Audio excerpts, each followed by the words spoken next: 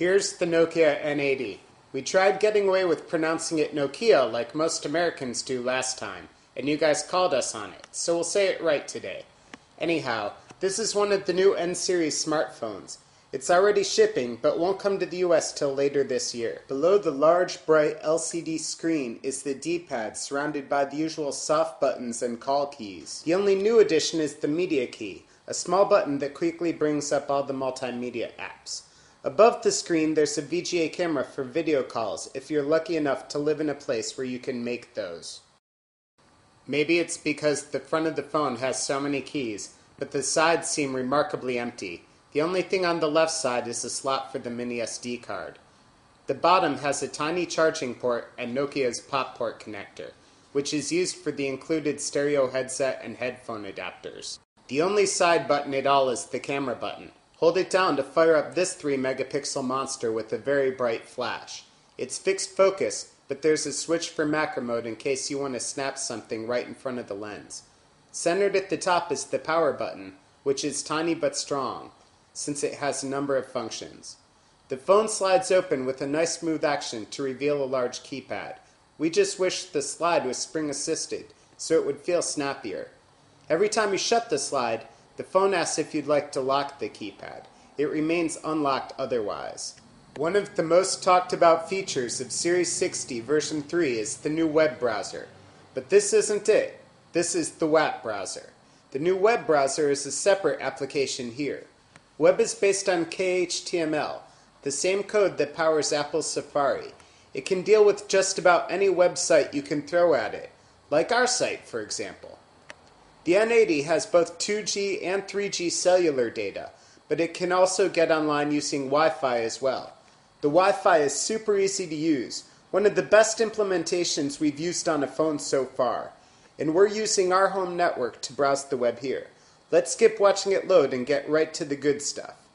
When a site loads, all you see is the upper left corner, but pressing 8 brings up a map of the whole page. You can move the red box around to zoom in on that area. Notice how all the columns of text are rendered so that they're only as wide as the screen, or the red box. You can move your cursor around, or hold down on it to scroll. This works both vertically and horizontally. When you continue to scroll, a minimap pops up to show you where you are on the page. You can also get around a page by searching for a text string. A similar search box can be used to search the web. Speaking of searching the web, let's go to Google.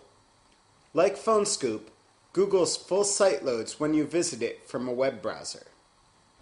Now that we have a second page loaded, you can see navigating between the pages in your history is a visual experience, with the rotating preview of each page instead of a list of sites.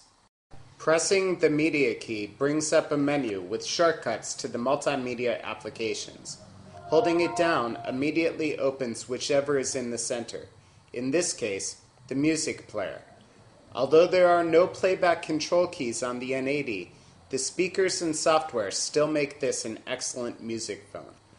You can sort through your tracks using artist, album, or track name from the ID3 tags. Once you hit play, you can leave the music player to do other things. A status bar on the home screen gives you easy access to track name and play-pause controls. Let's leave Gnarls Barkley playing while we check out the camera. Since they included a 3-megapixel sensor, you'd expect Nokia to give you some serious camera software, and they don't disappoint. It's got a fantastic video recorder, and all the adjustments and controls you'd find on a mid-range digital still camera. The macro switch doesn't just move the lens, it actually changes how some of the camera's features operate. We'll flip it so we can take a close-up of our Panda Z pilot. Since the lens is a fixed focus, all you have to do is point and shoot. We've noticed the camera doesn't fire until slightly after the screen freezes. Be warned. Now that we've got the picture, better flip the lens back to normal mode or we'll forget. Okay, that's better. Before we check out a few more features, I'm sorry to say, but it's time to say goodbye to Gnarls. Like we said, holding down the media key will take us straight into the music player. It sure would be nice to have a play-pause key somewhere on the phone, huh? The gallery and reel player are the only other applications besides the camera that work in landscape. But unlike the camera, they're only in landscape mode part of the time. The gallery uses a carousel that lets you cycle through your pictures and video by date. It's cute, but kinda slow. What we really want to show you isn't the gallery, but the quality of the video camera. Be warned, though not as explicit as a Paris Hilton video, this will feature mature content, namely an Englishman drinking moonshine. Video is recorded at CIF, which is slightly larger than QVGA, and it is totally smooth. The sound is loud and clear, but Nigel's not making much noise here. This is easily on par with what most digital cameras are capable of. Finally, it's time for the text test. It didn't take us long to get used to the large keypad, and once we did, typing was very fast.